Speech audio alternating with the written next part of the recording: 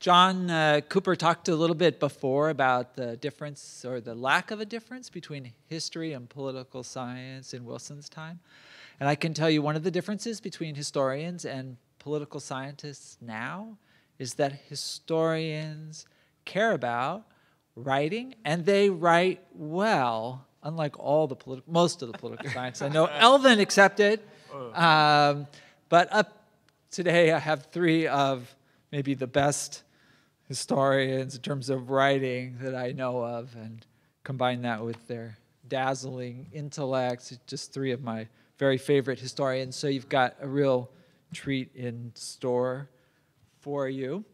We are going to start with Jeff Pasley at the far end. He's going to talk to us about JFK's profiles of courage. In his previous life, he worked for the New Republic and was a speechwriter for Al Gore in 1988. His book, The Tyranny of Printers, Newspaper Politics in the Early Republic, is a great book. And the greatest tribute I can give to that book is that I ripped it off shamelessly in writing a chapter in my Development of American Presidency book. I just found it an invaluable book. And his most recent book, if you're interested, The First Presidential Contest, 1796, and the Founding of American Democracy, one of the great books in a great series that the University Press of Kansas does on American presidential elections, and I'd encourage you to look at that as well. I should also mention that Jeff is the professor of history and journalism at the University of Missouri and the associate director of the Kinder Institute Constitutional Democracy. Second up will be Rick Perlstein in the middle, who will talk to us about Reagan. And Rick has done what all academics would like to do, which is make a living out of writing. So I'm jealous. He is our really foremost historian, I think, of the conservative movement in the Republican Party in the 1960s and 1970s, and he has written three great books. The first one called Before the Storm on Barry Goldwater. The second one, Nixon Land, on Nixon. And the third, The Invisible Bridge, which was published last year or year before last. The Fall of Nixon and the Rise of Reagan. And I could list off all the New York Times bestsellers and prizes, but to me the sign of how successful he's been is that he recently got asked to throw out the first pitch at a AAA baseball game. So now you're all jealous. Right. What team? Yeah. The Davenport River Bandits. Yeah. Yeah. That's when you know you've made it. And last will be Jim Kloppenberg, who is the Charles Warren Professor of American History at Harvard. And I was thinking about Jim's new book last night when Trump refused to concede.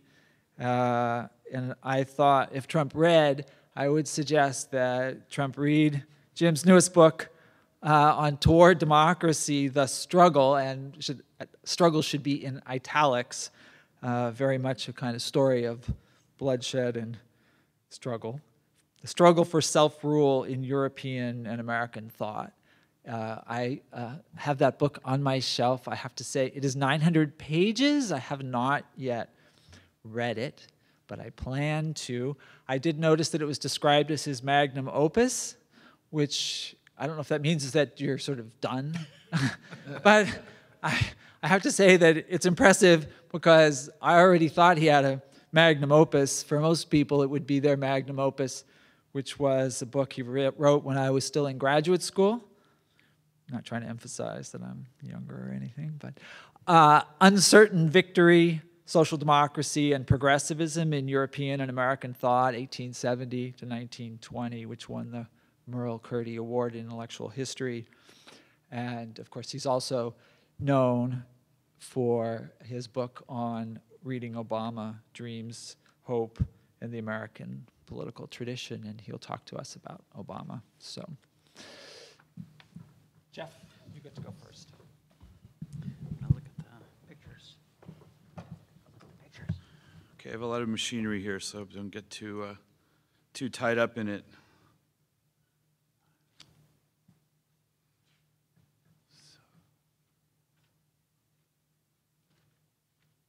Yeah, okay. Well, first of all, I wanted to give you, okay, it's doing something strange there, but anyway.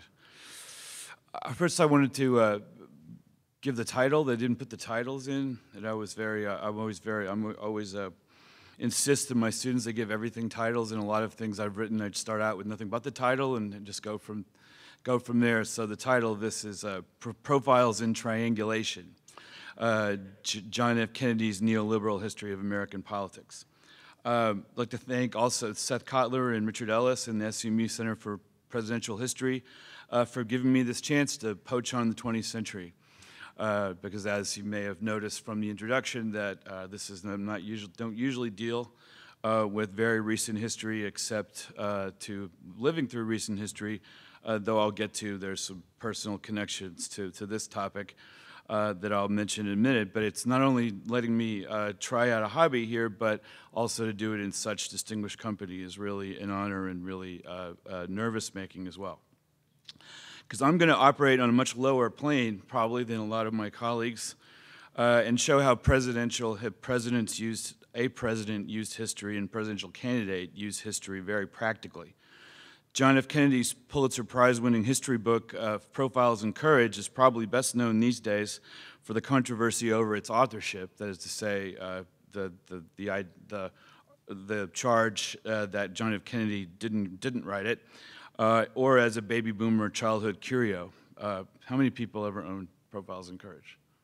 Yes, I didn't really get to use any of this paper, but there's this amazing files and files of fan mail for it at the JFK Library. People writing in. It's the intensity with which people love that book is really quite impressive. But it's actually what I'm going to try to argue today is actually a highly significant text that.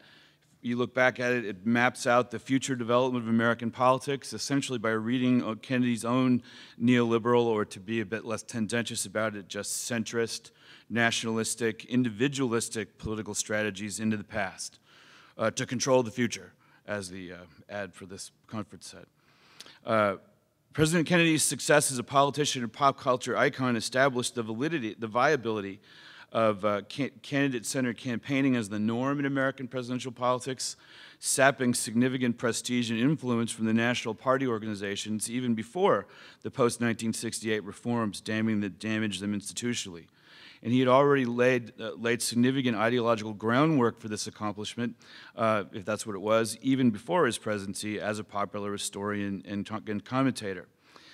The Profiles in Courage franchise, for so it was, as we'll see, not just the one book, but a whole series of books and other ancillary products, ennobled a candidate-centered triangulating approach to politics that made a practice of strategically criticizing or opposing your own supporters and allies and reading that as, quote, courage. In doing so, Kennedy fashioned a history of American national politics that almost completely omitted the New Deal and Fair Deal liberals that he happened to be competing with for supremacy in the Democratic Party, and that in the Democratic presidents after him would take even further. Though perfectly sincere, and I mean it's strategic, but also seems to be perfectly sincere, and it's actually, in some ways, kind of charmingly modest book compared to some of the untold stories that we see in popular history today. Profiles in Courage was indeed part of a long Kennedy family campaign to burnish Jack's reputation and put him in the position to run for the presidency. One challenge they had was to counter the candidate's youthful playboy image and relative lack of political achievement with evidence of his seriousness. The theme of courage called subtly back to the lovingly fostered stories they had lovingly fostered about Kennedy's wartime heroism, while silently ignoring a pre-presidential political career that was really more ambitious than heroic. And of course, this is something that was very much said in public against Kennedy at the time. The connections of courage to the standard themes of Hemingway-style 1950s manhood practically write themselves. Forming in the book forms an important, though not at all sexy, preface to the sexy psychodrama of Kennedy's presidency and its long cultural aftermath. But that's only one way of looking at profiles. More important to me is the political and ideological project that it represents. The courage that Kennedy, and just to be real, his aide and amanuensis Ted Sorensen celebrated in the book was specifically political courage, not just Hemingway's grace under pressure, though that does appear on the first page. The real author, by the way, and I'm not really bothered by the authorship thing. I mean, having been a speechwriter for a little while, I mean, ghostwriting to varying degrees, and writing a draft of something that somebody else gives and put their name on it. That's not really that. It's something that happens in all kinds of fields all the time. There's certainly enough in Kennedy's correspondence to show that he really did spend a lot of time on the book, and it wasn't actually just, as the popular reputation is that Ted Sorensen did it for him. In fact, there's another real author, a Georgetown history professor named Jules David, who actually wrote some of the original memos and did some of the research that it was based on. Jacqueline Kennedy had taken his class at Georgetown and recommended Jules David, and I think he got some, a few $100s for this book that became world famous and made millions. All of the examples in the book, Profiles in Courage, were senators, quote, whose abiding loyalty to their nation triumphed over all personal and political considerations. The Kennedy ideal of courage valorized leaders who flouted democratic pressures from their own party or their constituents in the name of more responsible measures or more national measures, especially of the type that would be favored by national elites in Washington, or else the quirks of their own whims and consciences. One of Kennedy's modern-day favorites, Nebraska Senator George Norris, was quoted approvingly, "I would like to abolish party responsibility and instead establish personal responsibility." As an early Americanist by trade, and since it's been mentioned so much here today, it's hard for me not to notice the way this echoes the Republican virtue and ideal of patriotic leadership espoused on at least some occasions by the founding elite of the United States, better known to most Americans as the Founding Fathers. The problem with the founders and JFK was that this ideal could be self-serving as well as noble. It was highly suitable for elevating the man above the people, and the man not only above the people in general, but the leader among the people and the groups who elected him, and the executive authority that he commanded over other parts of the government and the political process. This dynamic of the president showing courage in that sense can be good or bad, but candidate-centered politics is generally only pushed in that one direction, of expanding the presidency, of elevating the presidency above everything else. And Kennedy obviously plays a huge part in this. Most of Kennedy's senatorial vignettes revolve around the political sacrifice made, usually by crossing party and regional lines in some way, in the name of maintaining the power and stability, usually in the name of maintaining the power and stability of U.S. institutions. And there's a particular theme of saving the presidency in various ways. Usually, but not always, the less courageous choice in Profiles in Courage was loyalty to party, home, or cause. And while the profiles included a number of pontificating moralists, making a strong stand on social and moral issues did not seem to count for a lot. The national convulsions over slavery and sexualism was a big part of the book, but Kennedy's anti-slavery heroes were Thomas Hart Benton of Missouri, and Sam Houston of Texas. Their manly Southern indifference to the moral questions of slavery ever emphasized in favor of many melodramas about two lions in winter thrashing around at secessionist upstarts in their midst, and with the main goal of defending the expanding territorial integrity of the United States. And I'm going to attempt now to play the clip that I made, and I'll explain what the clip's from, but this is Brian Keith of TV's Family Affair playing Thomas Hart Benton, and he's just gotten out of the bat. He spends the first 5 minutes of the episode stripped to the waist, showing off his muscles, and then he goes into this little scene. Uh-oh. Do we have audio? Technology people? I knew it was going to be a problem. Is there anybody up there?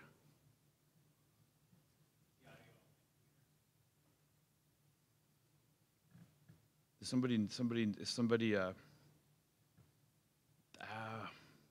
spent quite a long time getting these, by the way. You can't just buy the Profiles in Courage TV show. Seriously, is there anybody, is Ryan checking?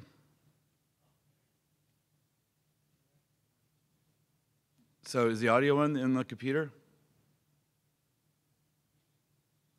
It's on the computer? Okay, let me try it again.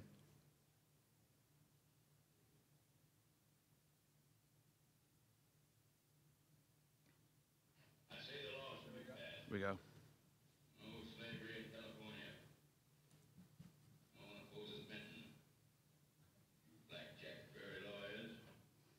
Those are the only ones that oppose Benton. Benton and the people. Benton and democracy. One of the same things, sir. Synonymous terms. Synonymous terms. Let the credit sequence go for a second.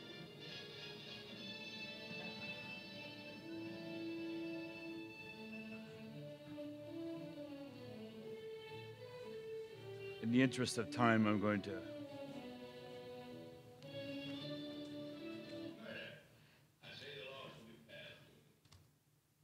we go.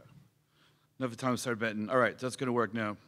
Of course, Benton's that's the Benton standing up to he's standing up to taking a free soil position and running for re-election in Missouri and getting shot at. So he's definitely the good guy in that episode, but it's not the slavery aspect is definitely not necessarily the center of it.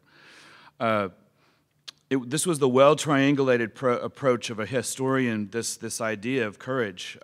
It was the well-triangulated approach of a historian politician, Kennedy that is, who in his political life rather quietly supported African-American civil rights, but still actively sought the support of Southern whites. And indeed, there's a lot in Profile in Courage that has to do with kind of trying to make a New Englander reaching out, showing he can sort of sympathize with the South or taking a national approach that includes the South. The Daniel Webster chapter of Profiles in Courage, Webster is lauded for not following his conscience, supporting the Compromise of 1850 instead at the behest of his old friend Henry Clay. In this clip, he's being haunted by thoughts of his great 7th of March speech he's about to give, and you'll see then, even though he's directly confronted with the horrors of slavery, it's like he manages to make the courageous choice not to be motivated by that.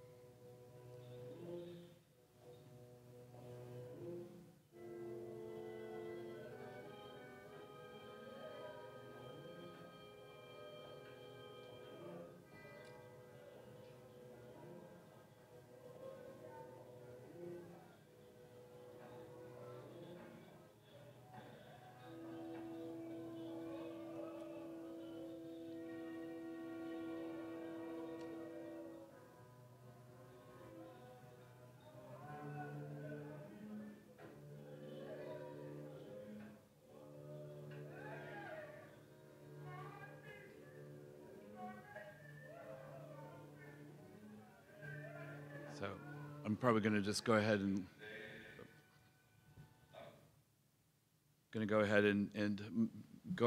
move past that because of time. But what's happening in there is he's going to confronting going to confront, he goes to visit a slave market and is confronted by a slave trader. And while it's partly he's justifying the idea that he's the Compromise of 1850 bans the slave trade in D.C., but it really comes off as more he's having to deny the dictates of his conscience. And just to make that clear, there's a scene later where Ralph Waldo Emerson and William Lloyd Garrison show up and try to pressure him, and he has to courageously rise above what the abolitionists want. The most popular and paradigmatic of Kennedy's profiles, used in a separately publishing magazine article and adapted for a television special even before the presidency, concerned Senator Edmund G. Ross, a Kansas Republican whose errant vote saved Andrew Johnson from impeachment. While Kennedy and Sorensen depicted this as a pure sacrifice for the good of the Republic, the real-life Ross was a former Democrat who had been while he had been a fiery Free State editor and Union officer, was like many former Democrats during Reconstruction in developing sudden qualms about radical Republicans' use of government when they started using it to reshape Southern society and punish the ex-Confederates. In other words, far from a profile in courage, what Ross was doing was he had a lot in common politically with Andrew Johnson. He was reverting back to being a pre-war Democrat. It's an act of ideology and courage, and he actually goes on to have a long career as territorial governor of New Mexico, among many other things. The other type of moral courage prized in the book was largely procedural, which is to say constitutional. At least in the world of profiles in courage, JFK admired quixotic stands against constitutional innovation and irresponsible government. Now conservatives would say government overreach, in a way that was actually quite typical of the old Jeffersonians of the pre-New Deal Democratic Party. So the one of the profiles I'll mention is one that didn't get in the TV show. Lucius Q.C. Lamar of Mississippi, a pro-slavery racialist college professor turned Confederate general, who wins Kennedy's plaudits for agreeing to the deal that ends Reconstruction and, of course, pulls the troops out of the South, giving a nice eulogy for abolitionist Charles Sumner without actually agreeing with him on anything, and then finally a fiscally responsible vote against a free silver bill that was popular among his impoverished constituents. Lamar's sacrifices included never losing his place in Mississippi's white oligarchy and becoming the first Confederate on the Supreme Court. So it's an interesting idea of courage that's being put forward and sacrifice that's being put forward. The writing and publication of profiles in courage need to be seen in the direct context of the contest for the 1960 Democratic nomination that was already going on when it was written and published. Despite Kennedy's roots in Boston Irish politics and puted what we now would think of as a Harvard liberal pedigree, he actually steered a course between them, offering himself as a new Democrat who could counter the modern republicanism of Eisenhower and Nixon. The Republicans, after 1956, the Republicans were said to be making dangerous inroads into Democratic constituencies, including the Sheen cities and the African-American vote. Contrary to Nixonian myths about him, Kennedy was not especially well liked by the party hierarchy or connected to its traditional machines. He was also a critic of the New Deal establishment liberals at the Americans for Democratic Action and similar groups. Throughout the mid-1950s, Kennedy and Sorensen were producing, in addition to profiles and its spin-offs, producing a steady stream of articles and columns for the popular press, national and local, that often previewed and re-echoed the themes of profiles, but also expanded and extended them. Particularly telling was a Life magazine cover article on the future of the Democratic Party, which you see there. Life magazine, I don't know how much the Kennedys paid Life magazine, but Life magazine, there's a lot of Kennedy material in Life magazine, but this is actually not human interest stuff. It's actually about his take on politics. It's about the future of the Democratic Party. It's published in early 1957 in the wake of Adlai Stevenson's defeat and Kennedy's failed attempt to join him on the ticket. Kennedy essentially, I hope you can see that cartoon. Hope you can see up in the distance, you can see the cartoon that went across it. It's kind of important thematically with his argument. Kennedy essentially called for the gentrification and nationalization of the Democratic Party, a de-emphasis on the grand alliance of workers and farmers that you see marching across marching across there. If you look at the different figures in the car car on the left that's headed over to Eisenhower and Nixon, you get an idea of what he's talking about. to de-emphasize that grand alliance of workers and farmers and reshape itself in ways that would appeal better to suburbanites and youth in the newly urbanized South. JFK's historical analysis in the article was that Democrats, quote, needed to, quote, retire the tired and tarnished holdovers from another era, or, he said, they would go the way of the Federalists and Whigs. Oh, wait a minute, it's not McCall's yet. Well, I'm going to have to leave that. So I guess I don't, there's some pictures of Democrats and Whigs. In a move that presaged future historical interpretations from a very different angle, the two vanished parties were subtly cast in the role of supposedly hollowed-out New Dealers. The Federalists had rested on their accomplishments in government and refused to face the future, Kennedy argued, while the Whigs had flopped by, quote, going to the other extreme to seek favor by appealing to the current demands of every group in the nation. According to Kennedy, the Democratic Party needed to avoid both radicalism, as it traditionally had, at least, you know, was it always had, and a reliance on propitiating avoid relying on propitiating its parochial interest groups, as he put it, the farm vote, and this is him quoting him again, the farm vote, the Negro vote, the veterans vote, and all the rest. Interestingly, the Negro vote for the Democrats at that point was a new development. It wasn't like it was an age-old thing. They'd only been voting, blacks had only been voting Democratic for the past 20 years before this.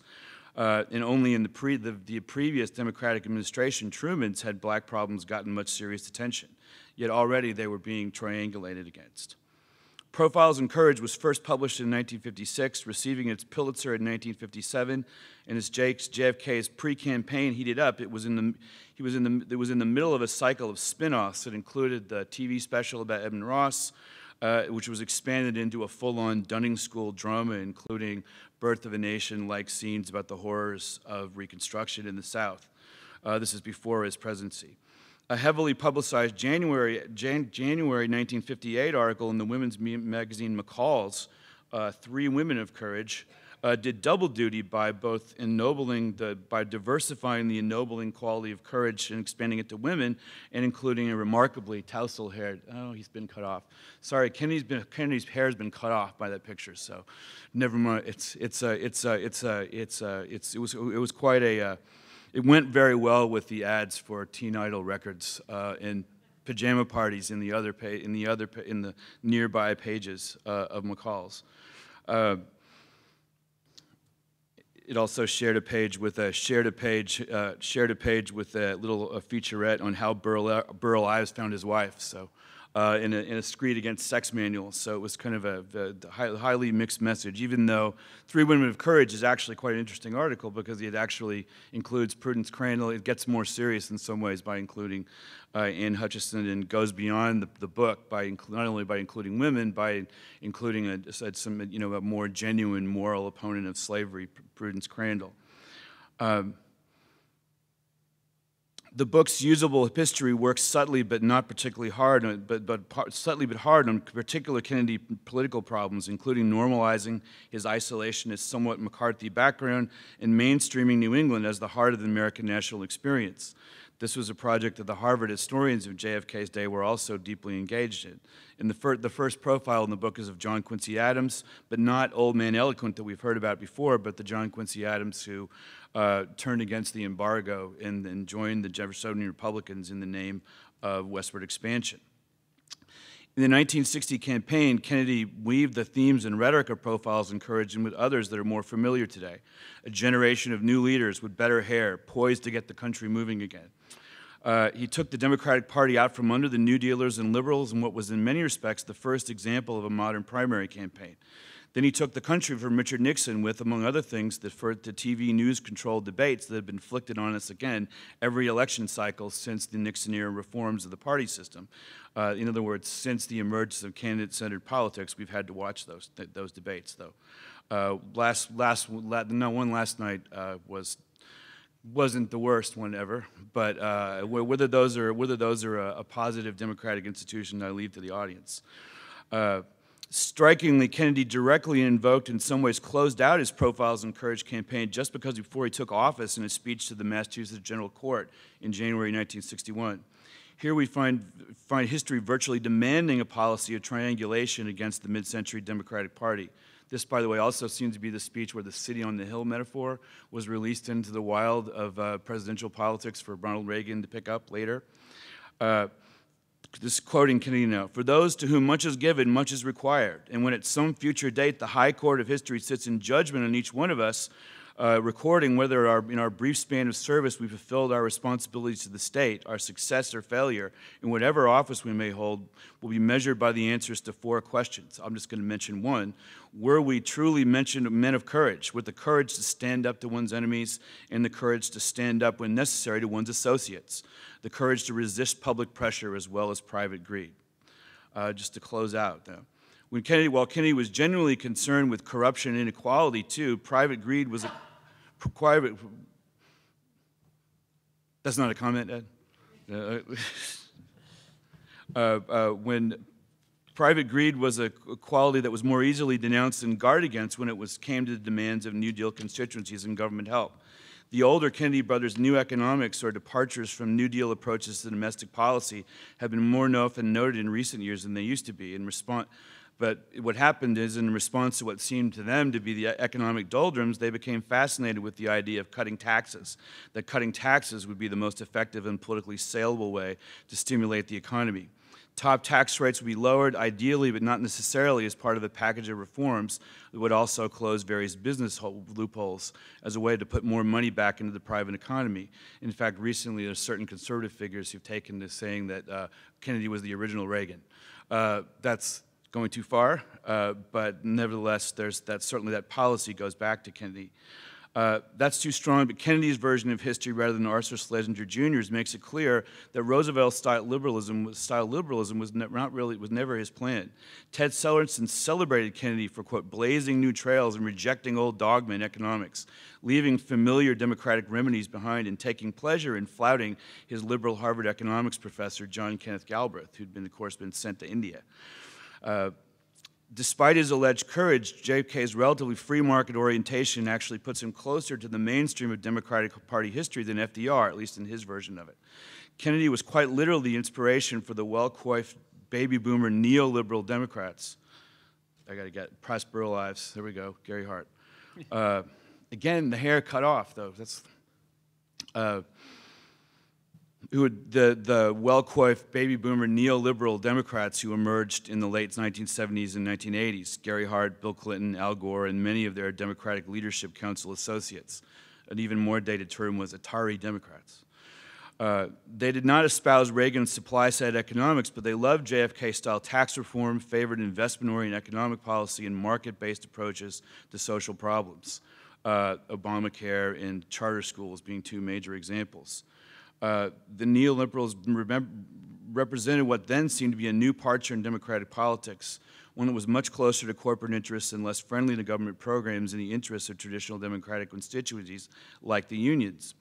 Cartoonist Mark Allen Stamati's Bob Forehead character, modeled after JFK, actually captured a bit more than just the looks in some respects by making that figure, that look, the kind of central the central legacy at that point of Kennedy's politics.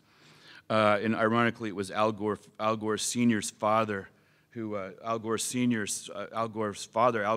who had actually first confronted this as a member of the Senate Tax Finance Committee, got given a ride on Air Force One at one point to try to lobby him for this, and stood up to actually resisted the tax cut in the Finance Committee until, of course, Johnson came in and then rolled the whole policy over him. So it's something that there's these interesting crossing that goes on, I guess, between Gore's and Kennedy's, in between the generations. All right, let me finish up by going back to the 60s for a minute. And immediately, we've already seen. I've already showed you a couple clips from it, but I wanted to explain what this was. An immediately posthumous television adaptation extended and expanded Kennedy's vision with a more diverse roster of leaders, but made its individualistic free market approach to politics, government, and economics even starker than the book. Kennedy and Sorensen approved all the additions, even though Kennedy was actually assassinated before it went on. Non-senators and non-whites, such as Frederick Douglass and Ann Hutchinson and Prudence Crandall, but the latter two from McCall's article, get episodes, but Andrew Johnson gets an extra episode with Walter Matthau in an Andrew Johnson wig, which I'm sorry I didn't have time to get a picture of Walter Matthau in his Andrew Johnson wig, because it's pretty good. Grover Cleveland, played by the future Arthur Archie Bunker, got another whole episode. For that I do have. For courageously standing up to veterans' pensions for war widows and orphans. No, wait a minute. I actually may not have that. Looks like that's not there. Against them. Against them. It's against them. Sorry. Well, I'm sorry. I thought that was in the presentation, but after the end, I will end the conference by finding that and playing it. Grover Cleveland stands up to veterans' pensions for war widows and orphans, and he explains government lives by the people. He explains to the government lives by the people. Cleveland explains to the head of the Grand Army of the Republic, but pensions for dependents would mean people lived off the government, and that would be wrong. Archie Bunker, Cleveland says.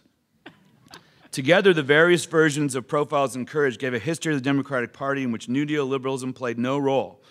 Setting a thoroughly consistent and in Kennedy's terms courageous course from the party of Thomas Hart Benton, Andrew Johnson, and Grover Cleveland through JFK to that of Jimmy Carter, Bill Clinton, and dare I say it, Barack Obama, in different ways. But there'll probably be rebuttals to that later. I'm going to sit down now. Thank you.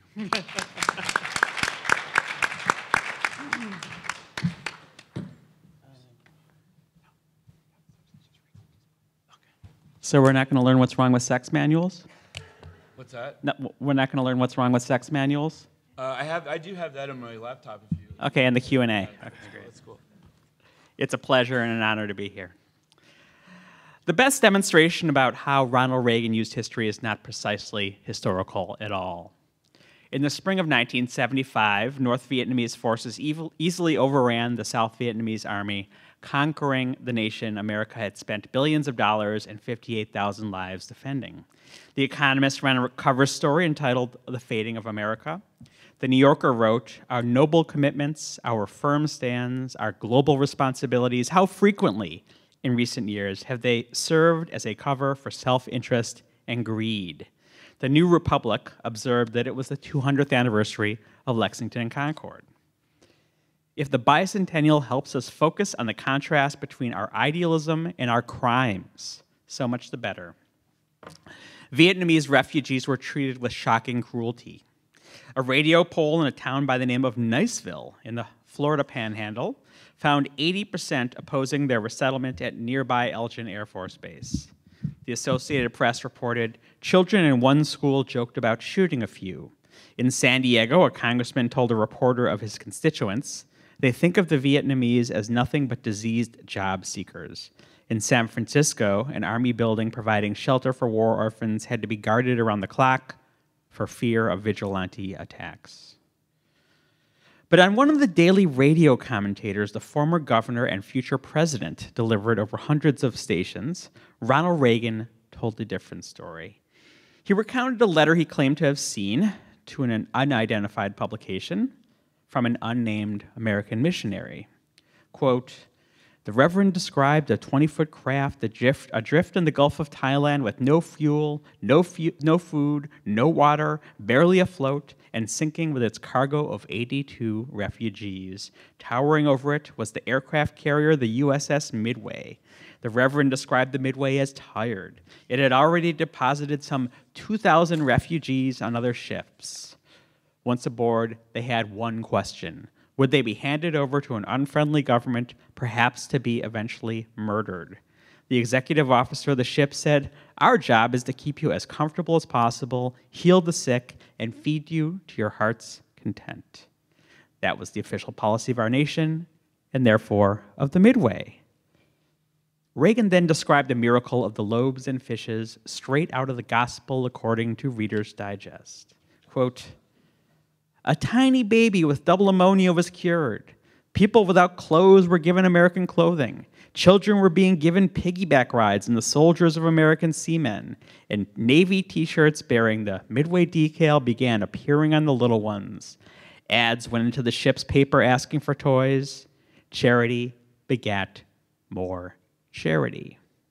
He concluded, "In the dark days right after World War II, when our industrial power and military power were all that stood between a war-ravaged world and a return to the Dark Ages, Pope Pius XII said, 'America has a genius for great and unselfish deeds. Into the hands of America, God has placed the destiny of an afflicted mankind.' I think those young men on the Midway have reassured God that he hasn't given us more of an assignment than we can handle." Now, in its 8 years in Southeast Asia, the USS Midway had actually operated as a death-dealing juggernaut. Listening to Ronald Reagan, however, you could imagine its only job had been rescuing widows and orphans. Others told you Vietnam was a crime, a waste. It took Ronald Reagan to explain how simple the whole thing was. Charity begetting more charity. To Ronald Reagan, the lessons of human experience were always and everywhere the same. America was God's chosen nation. Her people were, quote, "the most generous people on earth." That's a phrase you find again and again in his speeches. For Reagan, Cleo was a god of allegory, not inquiry.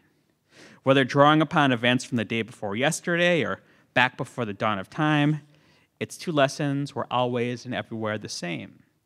The first is displayed in that example. As he put it in a 1952 commencement speech, "I, in my own mind, have always thought of America as a place in the divine scheme of things that was set aside as a promised land. This is the shining city on the hill that he would return to again and again, and that he first uttered in that dark year of 1975. Americans were also always loyal to one another. He liked to tell the story from 1853 of a Hungarian revolutionary, Martin Koszka, who had declared his intention on U.S. soil to become an American citizen. He was later kidnapped by an Austrian warship in the Mediterranean. And here's Reagan in a 1975 broadcast. Quote, "Koszka's manservant had been taught what our flag looked like. He saw an American flag. It flew from a tiny war sloop. The manservant went aboard and told his story to the commanding officer. The American ship's captain, whose name was Duncan Nathaniel Ingram, boarded the Austrian ship and demanded to see the prisoner. He asked, 'Do you seek the protection of the American flag?' When Captain Ingram learned that Koszka affirmed that he did, Ingram made ready to attack the Austrian vessel, which would have been, of course, an act of war against a country with whom the U.S. was not hostile, unless the aspiring American was released. President Reagan told the same story in a speech aboard the USS Constellation in 1981, when he dated it not to 1853, but to 1840. This time he added melodramatic dialogue and also added embellishing detail, like the 3 more Austrian warships had sailed in to reinforce the first by the time Captain Ingram made his threat. Both times the narrative as related was confusing and self-contradictory. Both times he delivered the same soul-stirring conclusion. When Captain Ingram offered his resignation for embarrassing his country, the U.S. Senate rejected it with a resolution that included the following words: "This war that was never fought may turn out to be the most important battle in our nation's history." Now, of course, as historians in 2016, we have lots of tools that let us check things that were not available to Reagan's contemporaries. And that phrase, in fact, never appears in any congressional record, including the House and Senate joint resolution in Captain Ingram's honor. Ingram never appears to have offered his resignation. And as Franklin Pierce explained in his State of the Union address in 1853, and a version of the story that only glancingly resembles Reagan's tale of daring do on the high seas, the captain was acting under the color of official U.S. policy. Ronald Reagan was famous, of course, for not getting facts right, but the allegory was strikingly consistent. Americans never left Americans behind. Allegories serve a moral purpose. in this case, telling the story in the spring of 1975. And then in 1981, the purpose was decrying what he saw as the fact that Americans were leaving other Americans behind, for he believed in the conspiracy theory that Americans missing in action were still languishing in communist prison camps in Vietnam. Shortly before he retold the story on the USS Constellation, in fact, he told Clint Eastwood, who was sponsoring a mission led by retired Colonel Bo Gritz to raid one of these alleged camps, "If you bring out one US POW, I will start World War III to get the rest out." The same risk that Captain Ingram had taken. But that raises a paradox, right? Reagan told stories affirming America's inherent honor in precisely those moments he believed they were not behaving honorably. If Americans never left other Americans behind, even at risk of war, how to explain that Americans were leaving other Americans behind? Similarly, Americans inherently believed in the individual, were skeptical of centralized government, and yet Americans, alas, obviously did so often fall to the snares of liberalism and its close status cousin socialism. Fighting that, after all, was why Reagan pursued a political vocation in the first place. And this brings us to the second leg of Reagan's allegorical mission, to explain why Americans sometimes did not act like Americans. They did so, his stories serve to explain, when they fell to nefarious influences foreign or alien to America. Ronald Reagan was a world historian too, and what the rest of the world's history served was as instructive contrast to the American way. As with so many historical allegorists, ancient Rome was a touchstone. In 1978, he lectured on a favorite book, libertarian journalist H.J. Haskell's 1939 The New Deal in Old Rome, How Government in the Ancient World Tried to Deal with Modern Problems. Quote, and this is also from the radio, Haskell wondered how a civilization that could build such wonders could simply disappear into the dustbin of history. The answer, quote, the growth of government intervention, extensive public works like our New Deal WPA, welfare system and food stamps, and he even cited a Roman cognate, the Agricultural Adjustment Administration, quote, which plowed under half the grapes to stop overproduction of wine. Like the US Treasury printing money to pay debts, creating inflation, the Roman Treasury debased their currency by adding copper to silver coins. Reagan marveled they even tried wage and price controls with capital punishment for violations, but even then, they didn't work, as they don't work now. By that time, government in Rome had brought commerce and industry to a halt with confiscatory taxation and a network of regulations. Selah. He found a similar lesson in England's poor laws. Drafting off a news report that 1 out of 6 people in San Francisco supposedly were receiving public assistance, he explained, we can look to history if we don't recognize what we are doing and where we are going. That welfare always hurts the people we are trying to help. I'll quote Reagan's account of the poor laws at length. England embarked on its first welfare program in 1547. By the end of the 17th century, nearly 1/5 of the English nation was receiving aid at least part of the time. In England, the dole was often 3 times as much as the laborer could make for himself and his family. By the end of the 18th century, at a place called Speenhamland, officials decided that wages below a certain level should be supplemented according to the price of bread and the number of children in the family. Sound familiar? In the next 20 years, the cost of the program doubled and redoubled until it was 1/6 of the total national expenditure. Riots and fires swept the countryside. Continuing, in 1832, a royal commission was appointed to study the problem. At the end of 2 years, the commission reported, quote, the worker need not bestir himself to work, so they recommended that relief should not be made more attractive than the pay for the most menial jobs. They said, we do not believe that a country in which every man, whatever his conduct or character, is ensured a comfortable living can retain its prosperity or even its civilization. In commenting on the social workers, they said, their feelings are all on one side, their pity for the pauper excludes any of the taxpayers. Reagan concluded, Some time back, a Rutgers University professor discovered what the English Royal Commission learned 150 years ago.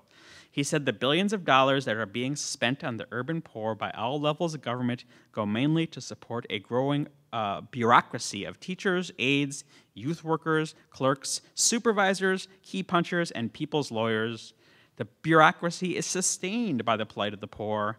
When the old programs demonstrably fail, they are rebaptized and refunded.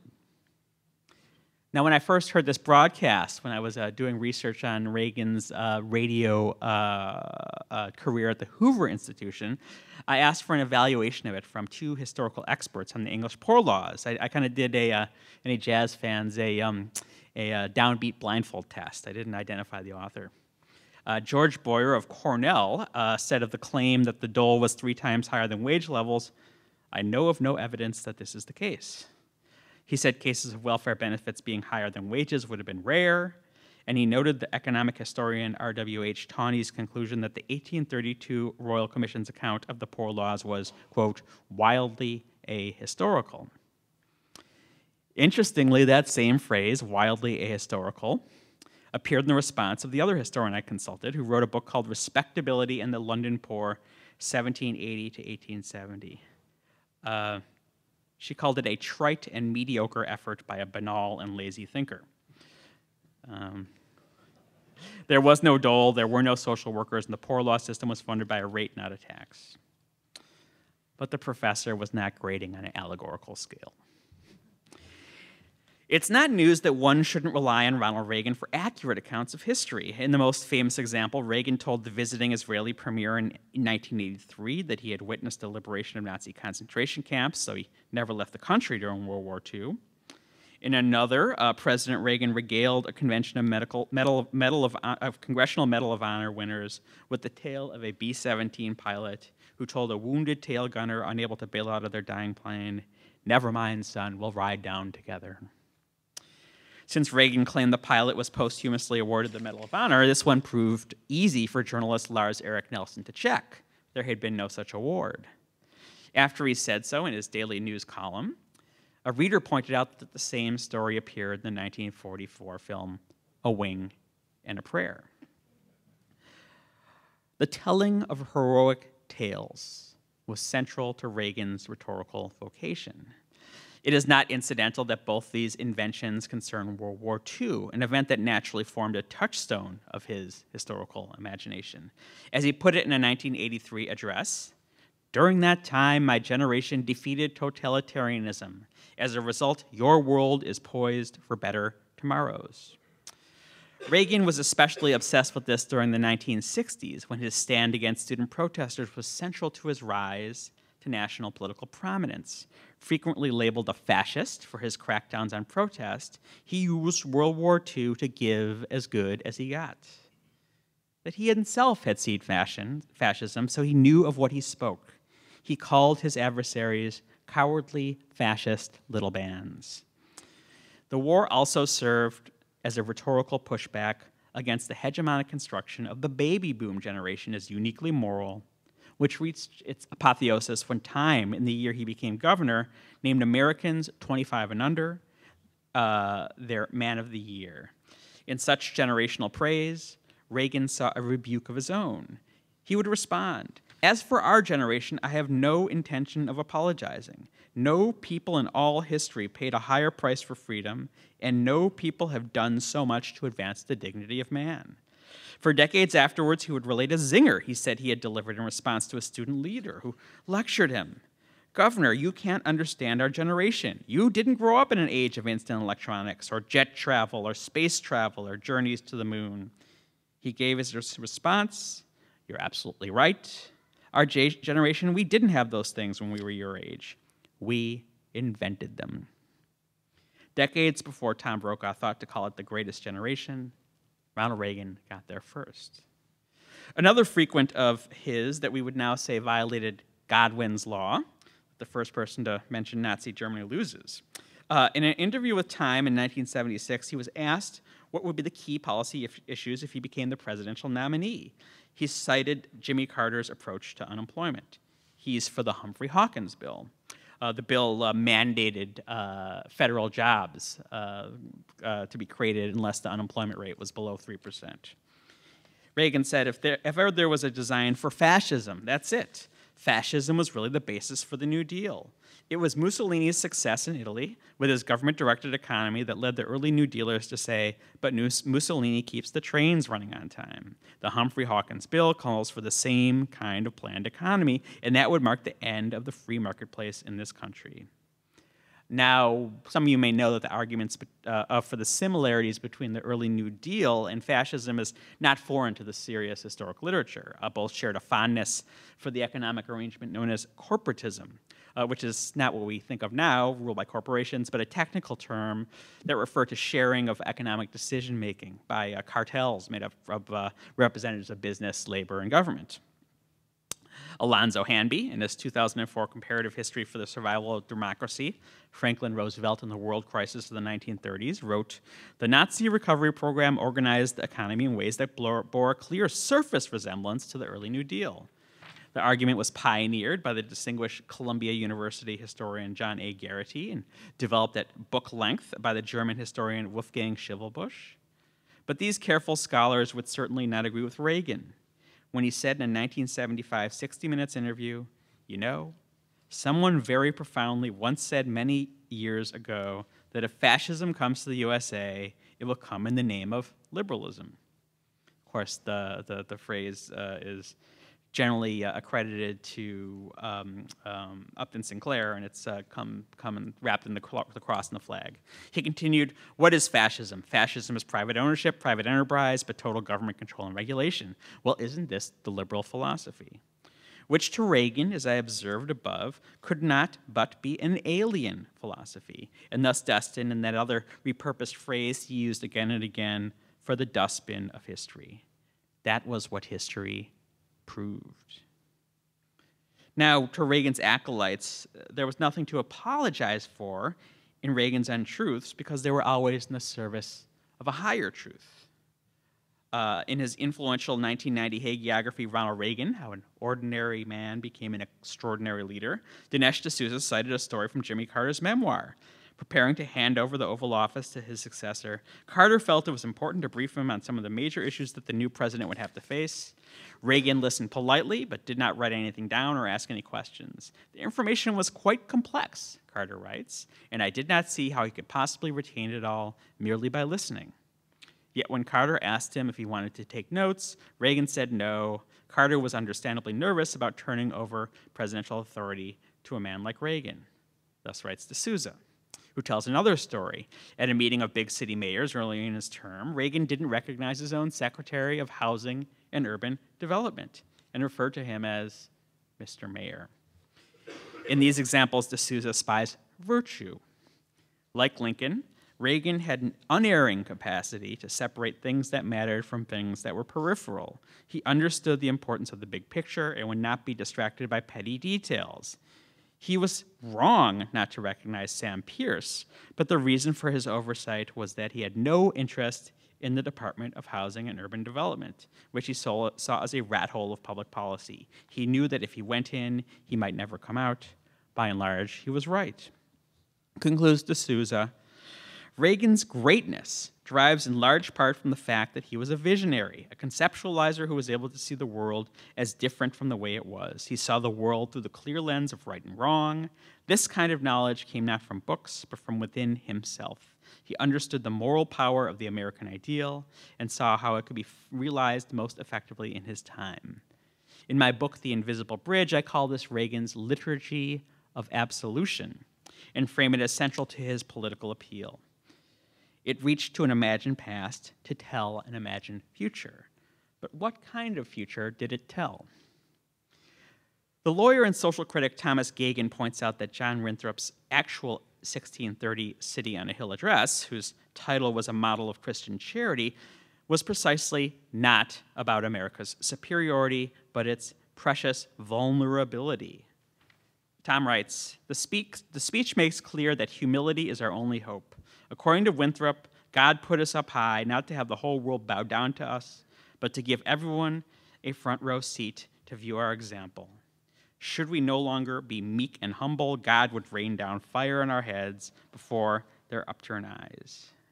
Now, of course, Reagan spoke of founding fathers like Winthrop in reverent terms. We've talked about a secular concept of history as contingent, and the other alternative would be a sacred concept of time, in which time is, oceanic and eternal. And the founding fathers in Reagan's telling were kind of bedrock of all that was beautiful, true, and good.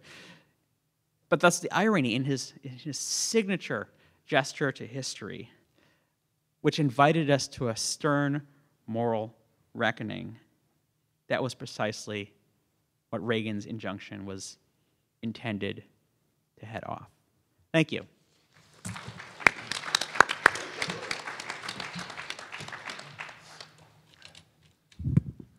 Well, sorry about that.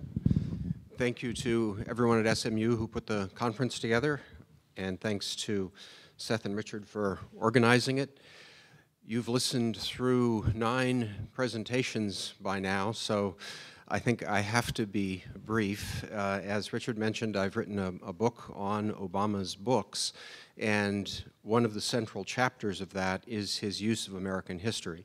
So if you find what I'm doing today too brief, you can take a look at the chapter in that book and you'll find much more detail.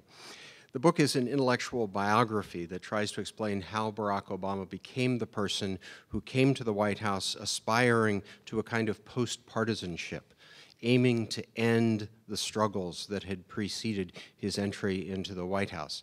Now, we all have different interpretations, I'm sure, of the reasons why he was unable to accomplish that goal, but I want to talk less today about his presidency and more about his ideas on the American past. I want to deal with a handful of different moments in American history that receive particular attention in Obama's book, The Audacity of Hope. Now, that's a book that pays a lot of attention to American history. It's a book that David Remnick, who has written the best biography of Obama, The Bridge, says Obama poured his soul into. And I think it's a book that deserves more attention than it has received. It's a very serious meditation on American history and the implications of American history for the American present. The first moment that I want to call your attention to is one that was just mentioned in Rick's presentation, and that's John Winthrop's speech on the Arbella. Obama talks about the Puritan ideal of ordered liberty, which emphasizes social responsibility as much as it emphasizes the freedom of the individual. Winthrop referred in that speech to the need we have to abridge ourselves of our superfluities, which I think is the first critique of a consumer culture in American history. And it does seem to me as though the use Obama makes of that speech is about as different from the use Ronald Reagan made of it as it would be possible to imagine. He uses the same argument to talk about antebellum American culture and to invoke Tocqueville's assessment of the significance of the New England town for the rise of American democracy. Just as townspeople in New England, in Tocqueville's rendering, saw that they were citizens by virtue of sharing in common projects, from barn raisings to service on juries. And Obama argues that we need to rethink what we understand as freedom in terms of the role we play as citizens. We have to think of it in terms of our civic responsibility, not simply in our capacity to do whatever we feel like doing. The second moment I want to call your attention to is the Constitution. Now, Obama works as a constitutional law professor at the University of Chicago before he goes into politics.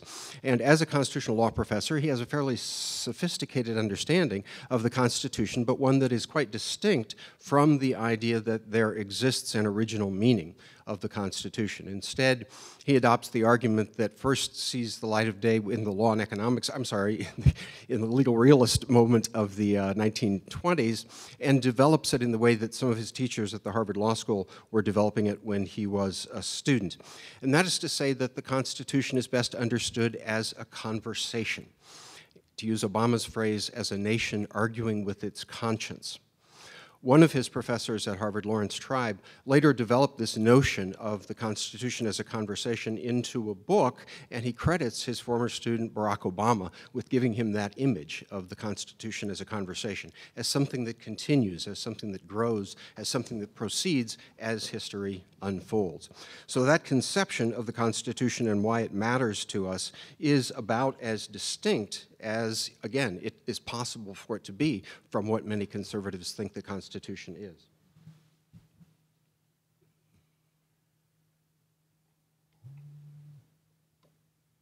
The third moment is the moment of progressivism, and we heard about both TR and Woodrow Wilson earlier today.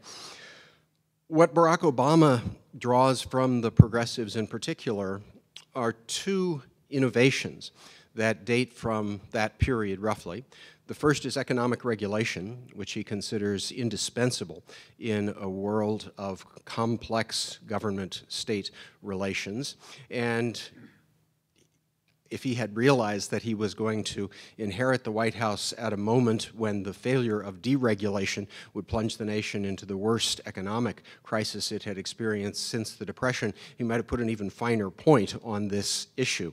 But he does emphasize how necessary economic regulation is in a complex economy in ways, again, that distinguish him from many other people in the political scene today, and that presage his bringing Elizabeth Warren to Washington to try to put back in place kinds of economic regulation that he thinks the progressives saw more clearly than his contemporaries in the Democratic Party.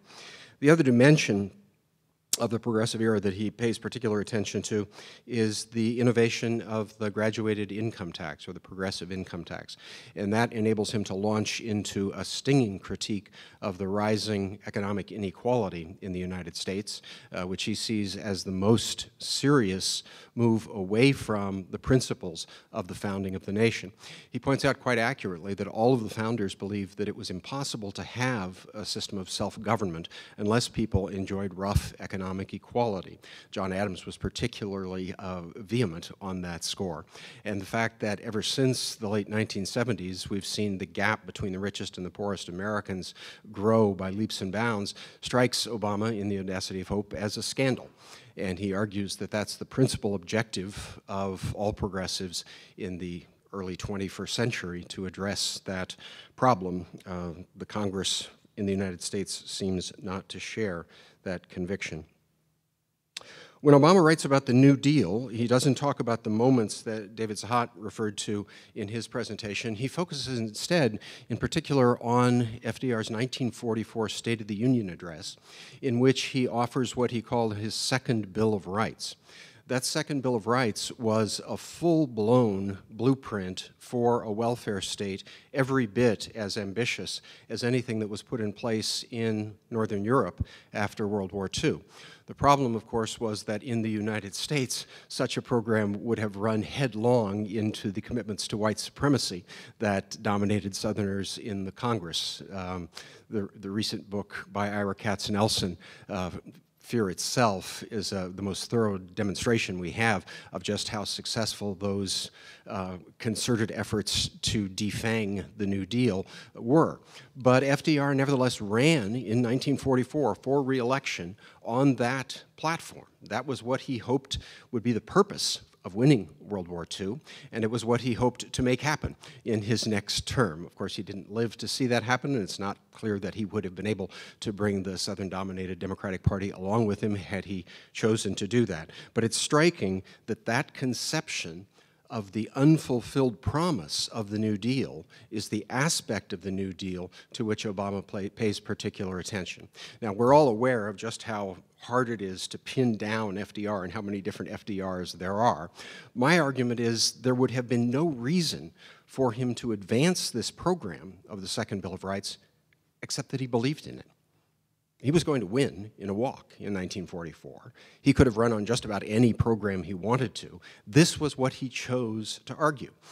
When the Beveridge Plan was announced in Britain, Roosevelt quipped to Francis Perkins that it should have been called the Roosevelt Plan, because his National Resources Planning Board had been working on a similar set of initiatives up to Pearl Harbor. that changes his focus, as he puts it, from Dr. New Deal to Dr. Win the War, but he never loses his commitment to the idea that bringing to fruition the programs that are sketched out in the early stages of the New Deal was his fundamental and lasting objective. Obama writes about the civil rights movement in a way that I find quite striking. He emphasizes the importance not only of militants, of black power, but also of the African American religious tradition, without which he argues it would have been impossible to mobilize support that was as broad and deep as was necessary to achieve whatever triumphs the civil rights movement did achieve. He has continued to strike that chord. Any of you who heard his address at Mother Emanuel in Charleston, his address on the Edmund Pettus Bridge, his address at Howard University this spring, all of them play exactly that same tune, that you can't understand how race relations changed in the United States unless you keep in mind both the necessity to push hard and the necessity to keep in mind the sources of comity, the sources of agreement, the sources of conciliation that are also deeply rooted in American history. All of his accounts of these moments in which he sees the ideals of liberty and equality being pushed forward in American history emphasize not what he calls courage, but in some ways something similar to what we were just talking about, the willingness of individuals to find a way to make common cause with people with whom they disagreed. Now, that's never in the service of the kind of centrism or triangulation that one sees in JFK, but it is nevertheless something that usually comes through a kind of meliorism, through a kind of compromise. But Obama notes near the end of the book that there have been moments when compromise doesn't work, when conciliation does not work. And he credits people like the most radical of the abolitionists, the most immediate of the abolitionists, the Garrisonians, the Frederick Douglasses, who insisted that change happen now. And he says, when you look at the way this worked, he says, I'm left then with Lincoln, someone who was aware of the tragic costs of prosecuting the war, but who realized that slavery was the poison that had wreaked more damage in American history than any other, and that this was the only way that it could be put to an end. So I want to stop with that. I want to leave us enough time to have a discussion. I haven't talked at all about Obama's foreign policy. I think there are historical roots to the Obama doctrine, which I'm sure all of you know, don't do stupid stuff. And I think that his understanding of the history of American foreign policy lies behind that somewhat chastened approach to what can be accomplished by American power. But rather than extending my remarks further into that domain, I think I would rather let us have a conversation for the next 20 minutes, so I will leave it at that. Thank you.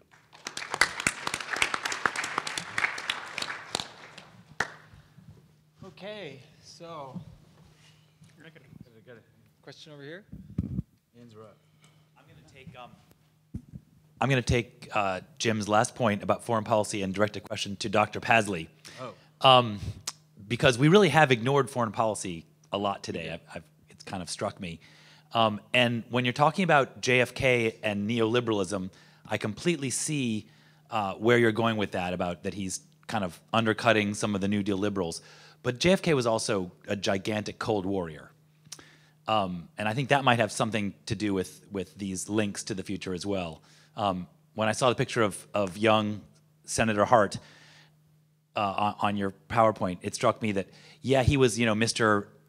I ran the McGovern campaign and cool, long-haired guy, but he made himself into an expert on the Minuteman missile and on defense. So I'd love to hear you talk a little bit about how that might work into your profiles in courage. Well, I guess I thought that, it's one of these historian things where I'd read what there was to read on profiles in courage, and the Cold War thing is a thing that's talked about all the time. So I just kind of decided, yes. It's like, it's courage. I mean, in fact, it's clearly it feeds into the missile gap and all the things he was trying to do to kind of essentially slide in on Nixon's right. On the other hand, I guess I'd read enough about Kennedy, the stuff that, like, I'm actually not sure I'm not sure I actually believe he's as much of a Cold Warrior as he sounds, actually. But clearly that's part of the image he was projecting. And in fact, if you went through all 26 episodes of the TV show, or all, I'm so sure you're totally disappointed I didn't do the entire list. And all the people mentioned in the book, then obviously the Cold War, standing up to enemies, standing up, disaggression will not stand. Decisions are a lot of what, or that kind of repeatedly comes back to that even though there are people nobody wants you to, you have to do the right thing according to in a sort of the thing that the wise people would wish you to do. So I think you definitely can apply it to foreign policy.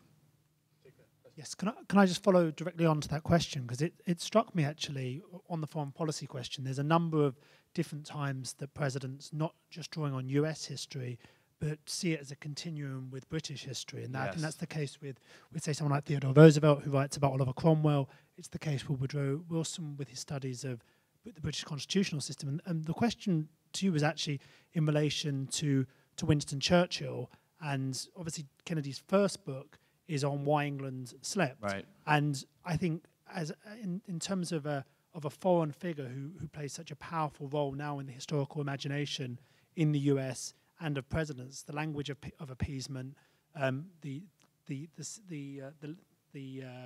role of Churchill in going against that is something which has sort of entered the historical imagination. I was wondering whether Kennedy at any point dabbled with putting a Churchillian figure into his profiles in Courage, a non-American figure? To be honest, it's almost more the opposite. He has and there's a lot of things in there. I dropped some things on the fly for the spoken presentation. There's a lot of times where he's specifically addressing Kennedy family issues, such as the fact that his dad was an isolationist and that they were friendly with Joe McCarthy.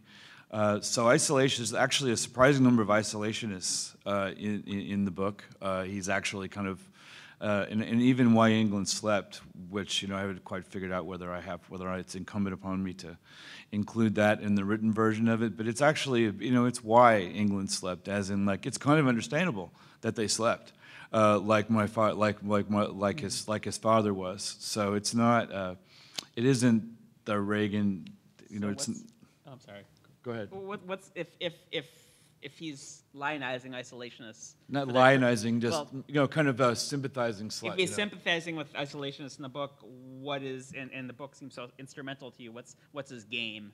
What's the upside of triangulating against interventionists? Well, he likes to have it both ways, in the sense that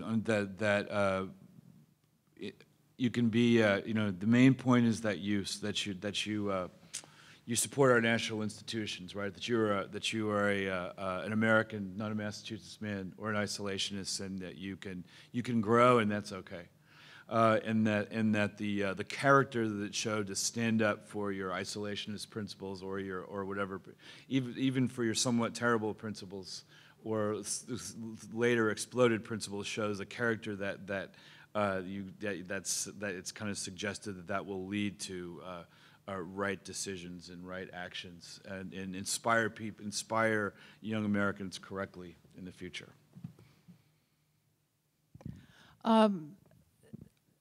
Thinking that most presidents and the ones that have been mentioned today, and we all do this to a certain extent, take the facts of history and skew them to the way we want to use them to put forth whatever we're doing.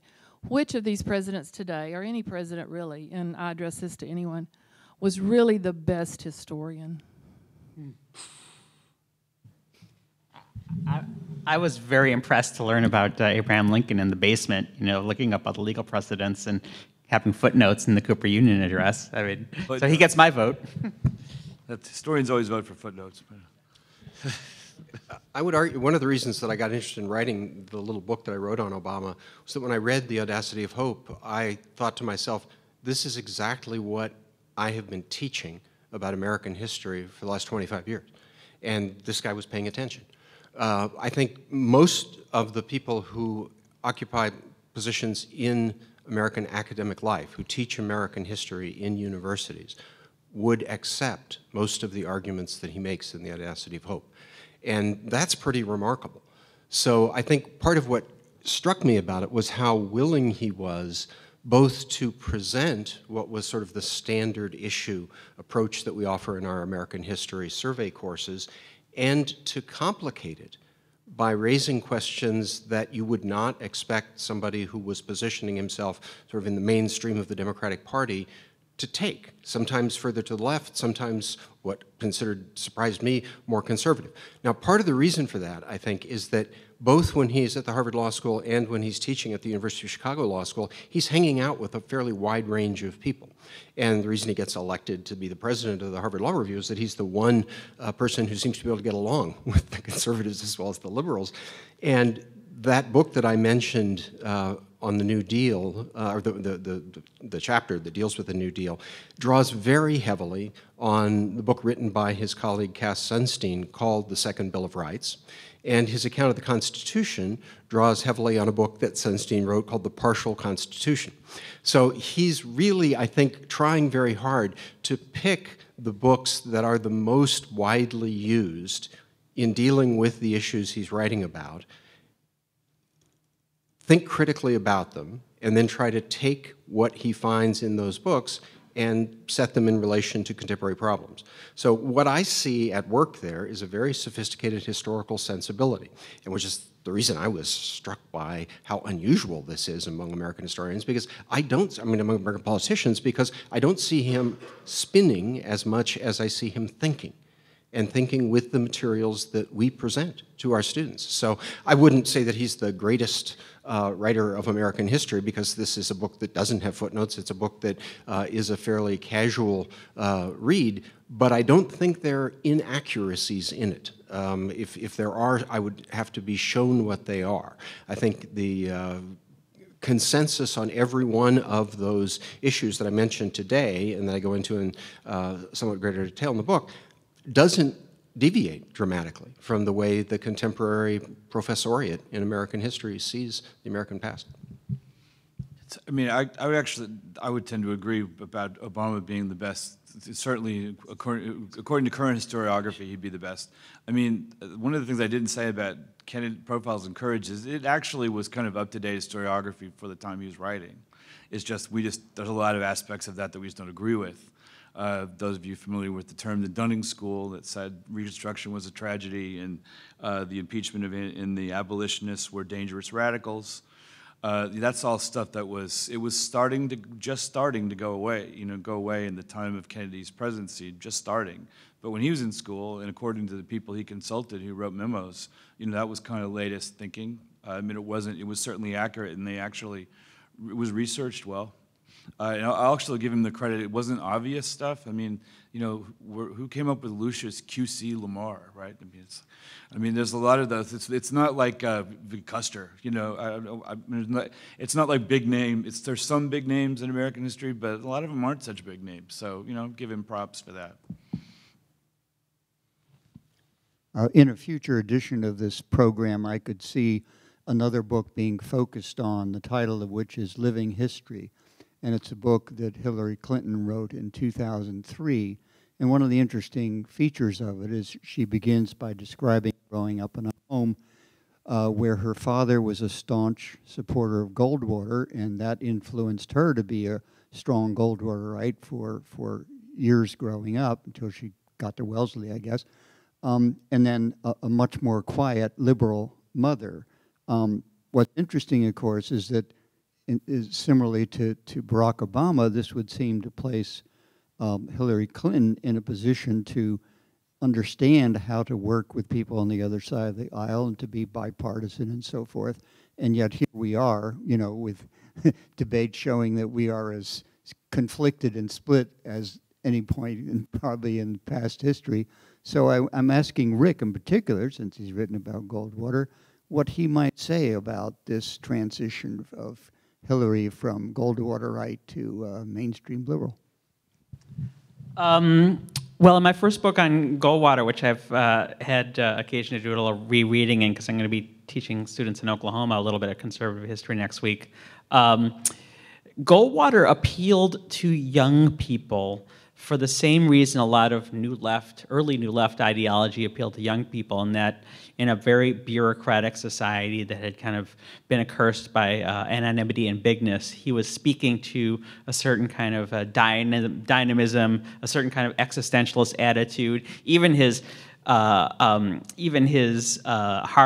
attitude on the Cold War. Basically, you should be willing to die for your freedom, which, in policy terms meant we should exercise brinksmanship in the against the Soviet Union, even at the risk of nuclear war, had a certain kind of moral cognate with put your bodies on the wheels of the machine, be willing to accept blows in the spirit of loving kindness, as strange as it seems. So it wouldn't have been strange for a young person to be attracted to Barry Goldwater. In fact, when Conscience of a Conservative came out, it sold very well in college bookstores, which was quite a surprise at the time, because the people behind it were all these old people who owned factories and foundries and stuff. And then, yeah, I think her evolution was fairly typical of her generation. The Vietnam War was, an ordeal for people who were that age. She, I'm sure, knew people who were drafted and going to college in that intellectual atmosphere. It's not particularly surprising that she should make the move left. I guess you could put it, not necessarily cynical, but you could sort of put a coloration on it that was, she had political ambitions, and that's where the action was, certainly. I think I would disagree with your characterization of Barack Obama as someone who I think he had as much skills as one could possibly muster to reach accommodation with the other side. In fact, I was going to ask Professor Klappenberg. We had a talk on the Cooper Union Address, which I love. And the professor talked about how well he debunked the arguments that the founding fathers wanted to preserve slavery as a prerogative for the states. Another part of the Cooper Union Address is it doesn't matter how good our arguments are. There are reactionaries in the South, and he just eviscerates every last argument for slavery that they make. It doesn't matter how good our arguments are. They will not accept them, and all they will accept is our abject surrender before slavery.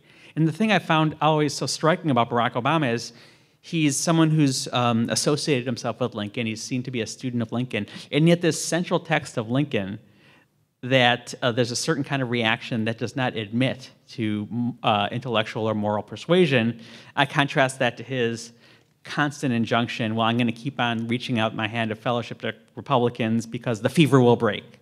The fever will break. The fever will break. Obviously, the fever never breaks. So I've always wondered about him as a student of Lincoln. I think Lincoln was someone who plunged boldly into the cauldron of conflict and war, and Obama is someone who shrunk from that kind of headlong conflict with Republicans. And Lincoln was also a tough, tough-ass party politician. He was a tough Whig. And a Republican in the sense that, they're both from Illinois. I think, and I see everyone who wants to be like Lincoln. I never quite got the Obamas. Other than the obvious, the idea that they're similar. They're similar in some way. I've never made much sense to me. And I guess that the point that I would make about, I think centrism and reaching across the aisle, it's a very positive image, right? It really works to elevate. That's one of the things that I was meant to say. It's very good for elevating in a politics where the candidate's being elevated above party and above ideology. It makes them look good, and you can get elected that way.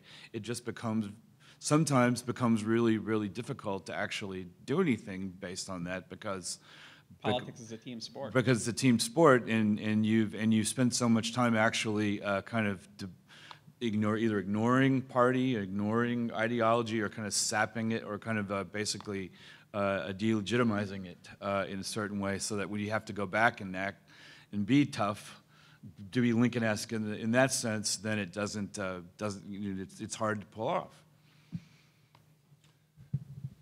I would just say all you have to do is look at the makeup of the Congress after 2010 Yes. and compare it to the makeup of Congress that FDR had and the Congress that LBJ had, and you have a made-to-order explanation of the reasons why. Yes, you do. LBJ had a 2-to-1 majority in the Congress when the civil rights legislation came through. Obama had a razor-thin majority for the first 2 years when he got through the health care initiative and the stimulus package, and Dodd-Frank got underway. I think we'll look back 100 years and see the accomplishment of that first term as something quite remarkable, given the composition of Congress. If he had had a Congress like FDR's or a Congress like LBJ's, I think he would have accomplished many of the goals that he went into the White House to accomplish. But that's one person's view. Just briefly, once he started trying to accomplish things through executive orders and kind of became a lot more apologetic about the agenda that he sketched out in Audacity of Hope, and it worked, and he became more popular. His counselor, it wasn't David Plouffe, it was the other guy, gave an exit interview in New York Magazine and said, we were really, really scared about doing all this stuff, but every time we've done it, it's worked out for us. There's still a limit to how much. Oh, of course there is. Sure. I think he's accomplished just about everything you could accomplish with executive order. The more lasting and significant things that he wanted to do about inequality, for example, you can't do without legislative approval. He's accomplished a tremendous amount. Just the thing this week where, and it's a great retirement project for Obama and Eric Holder to start worrying about state legislatures and districting, but they didn't pay as much attention to that in 2010 as they could have. And the thing of it is that if you FDR or Lincoln, they were paying attention to those kind of, in a more party concept. Pay attention to them. What would they have done? They could have worked to put initiatives on the ballot that would have increased off-year participation. In the face of the funding that was going into that gerrymandering? No. I'm not saying that. I have the feeling we're not going to get this. This is a recreation of the debate where, Jim, you were in the same position as I was last night, debating about what Obama should have done. I wasn't at that table. And so maybe can we... Office of Information and Regulatory Affairs, headed by Cass Sunstein, the biggest bottleneck to regulation that America has seen since Reagan. But anyway, we're having fun. Do we have time for one more question? Absolutely. Okay, so I'm not going anywhere. Oh, okay. My Obama is. Okay, I'm sorry. My question is regarding President Barack Obama. I think the third speaker stated that he said that the Constitution, the U.S. Constitution, is a continuing conversation and could change.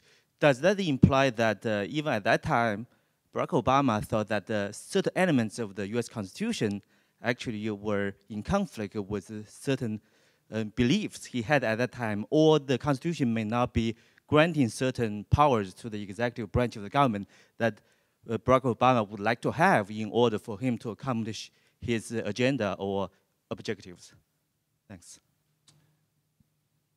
I think the comments that my fellow panelists have made about the use he did and did not make of executive orders might suggest that he was aware of both the possibility of pushing the boundaries and aware that the boundaries remain.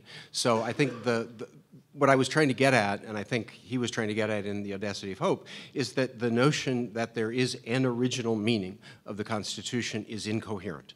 The Constitution emerges from a series of compromises among people who had fundamental disagreements with each other, and there was no way those disagreements were going to be resolved. So to think of the Constitution as something that is set in stone or has a particular meaning doesn't make sense if you have a historical sensibility that leads you to understand how it came into being and how it's changed over time.